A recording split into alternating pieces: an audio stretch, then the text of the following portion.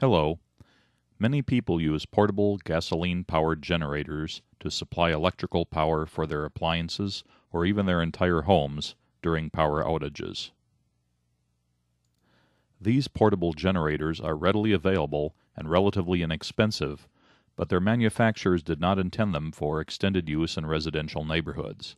The tiny mufflers on these generators is sufficient evidence of that.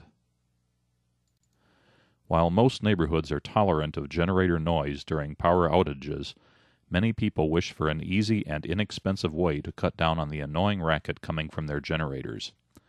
This video shows my attempt to quiet my Briggs & Stratton model 030469, which is a 6,000 watt generator powered by a Briggs 342cc or 20.85 cubic inch single-cylinder gas engine with overhead valves, capable of producing starting 7,500 watts. This is a fairly large generator and it makes a lot of noise. However, my method should be useful for other similar generators of various sizes. Note that the method shown here does require a small amount of light and non-critical welding. Also, I will use the term genset in the rest of this video to refer to the generator. My approach is to add a small automotive muffler in addition to the genset's small built-in muffler. A visit to the local auto parts store and a cost of about $65 provided me with all the necessary hardware. The first step was to decide on the muffler, and I chose a small one by Thrush. The store had the same muffler in two models that differed only in the diameter of the inlet and outlet fitting diameters, and I chose the one with the 2.5-inch fittings. The choice of muffler fitting size determined the other parts needed.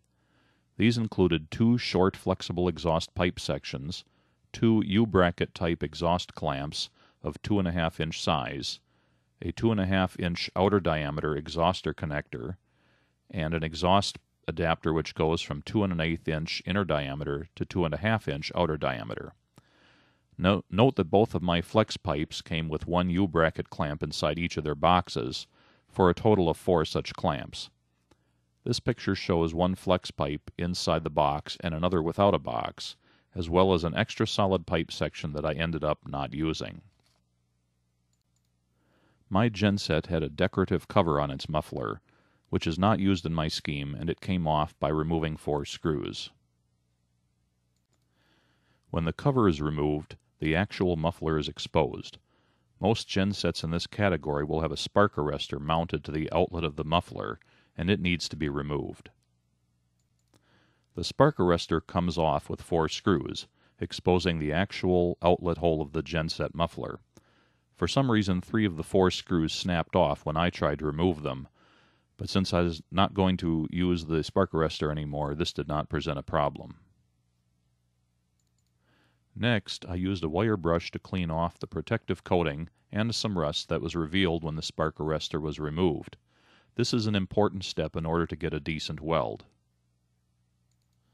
The small end of the adapter was sized to surround the genset muffler outlet hole, while remaining small enough to not extend over the edge of the muffler or collide with the weldment next to the spark arrestor.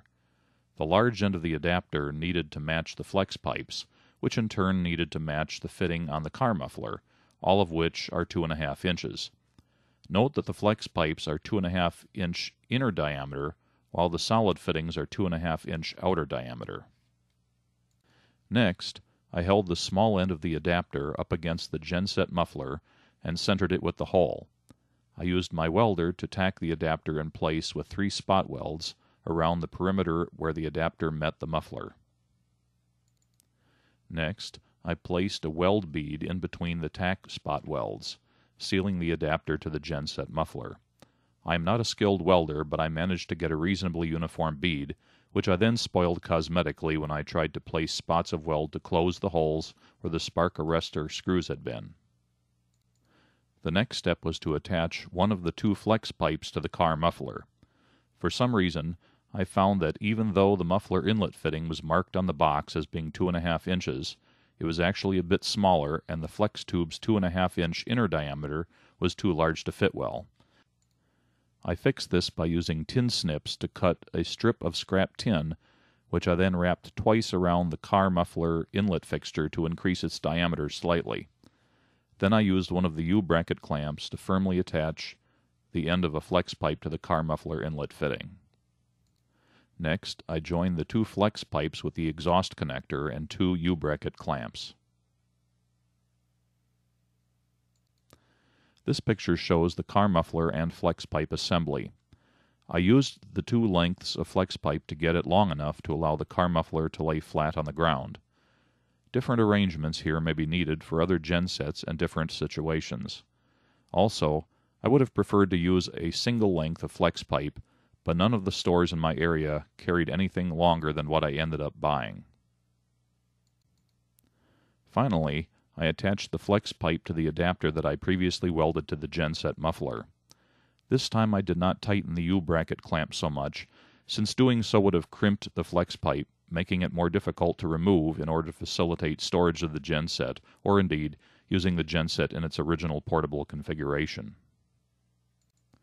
Now this video will show a series of tests that I did to determine the effectiveness of the new muffler. I started out with the genset positioned in front of my open garage. I decided to conduct all sound level tests from a distance of 20 feet away. In reality, no neighbor is even that close to the genset, so they would hear even lower sound levels.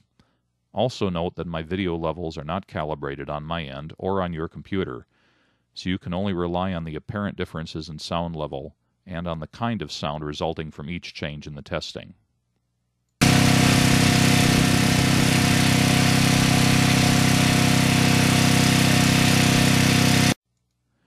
My Radio Shack sound level meter was set to react to the full frequency range of human hearing, or the A weighting.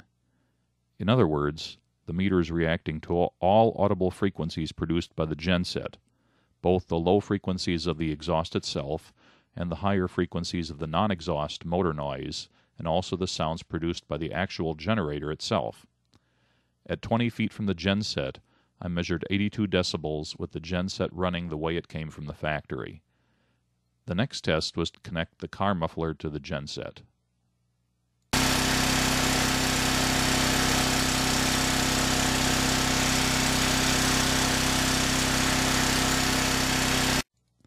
The sound level meter gave a reading of 80 decibels with the car muffler added, a reduction in 2 decibels, which does not sound like a lot just looking at the numbers, but you can hear that the low frequencies have been greatly reduced.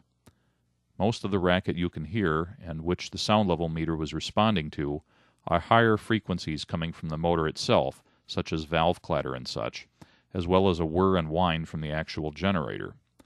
The next test was to move the genset inside the garage and close the door as much as possible, leaving the flex pipe passing underneath.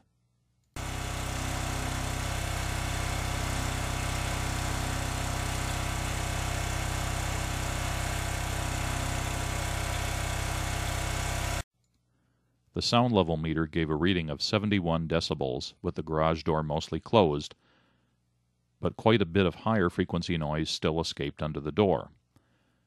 The next test was to try and block most noise from sneaking under the door, so I jammed some old tarps and plastic sheet and scrap bubble wrap under the door.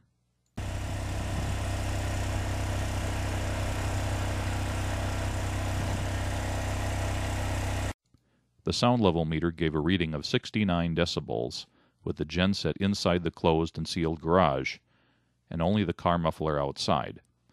The genset could run for days this way, since the exhaust is going outside, although it might be a good idea to direct a fan at the genset for ventilation and cooling, and leave enough leaks to allow at least some fresh oxygen-bearing air into the garage. Finally, this video includes a demonstration of how much the sound level changes when the garage door is opened up again. I placed the camera on a cinder block, and this was not the best thing to do, since the proximity effect amplifies the apparent sound level, making everything seem a bit louder, especially the low frequencies, which are actually noticeably lower in reality.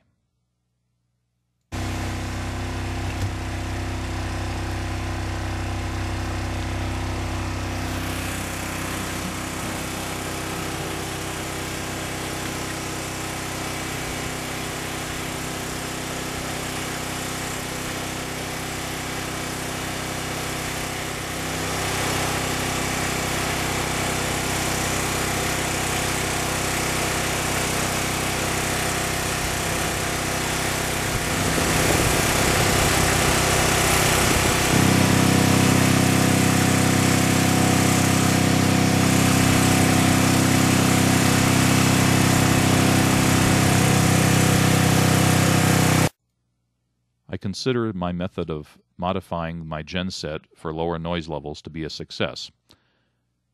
I hope that you're able to use this information to modify your own genset in a similar fashion.